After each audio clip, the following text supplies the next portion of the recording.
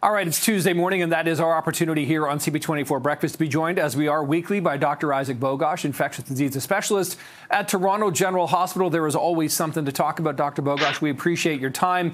We've also really been following very closely this measles outbreak in and around the Brantford Grand Erie area, where there are now up to 21 confirmed cases. It's been really interesting for me to sort of hear the different warnings to the public about, where there are possible exposures, and kind of says a lot just about how easily diseases can spread here. So a couple things.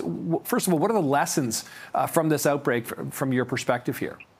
Well, it's just a reminder that measles is the most contagious infection on the planet, that there's a large global resurgence of it, and that we're, of course, not immune to outbreaks in Canada, especially when we see under-vaccinated pockets, under-vaccinated communities. When this virus is introduced, it will spread if there are susceptible hosts. And it's really, really important that everybody is up to date on their routine childhood immunizations.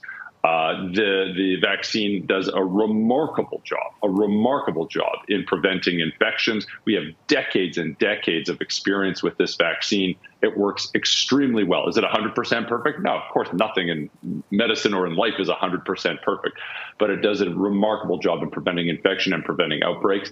And this can be a potentially serious infection, totally preventable. And we really have to make sure that we double down on our efforts to build trust in public health to ensure that people are vaccinated. And a lot of the sort of earlier reporting on this talked about cases in that southwestern Ontario kind of Brantford area here. But now we're hearing about an arena in Newmarket, other health centers. What should people be looking for or considering if they're in one of these areas around those times? What should you be looking for symptoms-wise? Well, a couple of things. Remember, the first dose of the vaccine is given at around age 1. So theoretically, the most susceptible people will be infants under the age of 1. But if you're under-vaccinated, meaning you've only had one dose of vaccine, or unvaccinated, you are susceptible. And, the first symptoms of measles are pretty nonspecific. It's cough, runny nose, feeling generally unwell. But then after a couple of days of that, there's this classic rash, which you're showing on the screen. It's called the morbilliform rash because of the virus itself, the measles virus. And then it's a pretty clear-cut sign. Now, I think another important point, though, is if someone has symptoms of measles and you're going to go get checked out at a clinic or an emergency department or an urgent care center, call ahead. Call ahead. Don't just walk in there. This is a very transmissible infection, and there might be other people in that facility that could get this. So they will make arrangements to ensure that you're either in a special room or have a special mask on to ensure that you protect others around you. Yeah, okay, great points there. Also, Dr. Bogoch, I noticed on X, on your feed there, that because of the new administration south of the border, when it comes to public health information, you're trying to help Americans find some good information. How worried are you then about the kind of changes taking place, in the States when it comes to getting good and accurate health information? Yeah, we've heard about some of the big websites from large U.S. agencies either removing some information or not being available.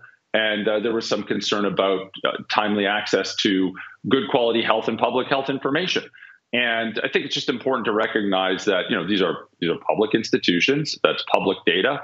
And of course, that's really meant for the public. Well, the Public Health Agency of Canada is a fantastic institution. We have world-class data, excellent advice, updated dashboards, good health tips.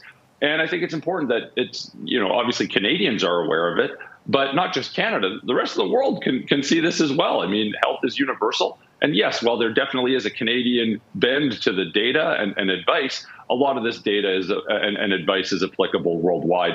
And I think it's just helpful to share this wonderful resource that we have with not just the United States, but the rest of the world as well. And it's tariff-free. Okay, Dr. Isaac Bogoch, appreciate your time this morning. We'll talk soon. Have a great day.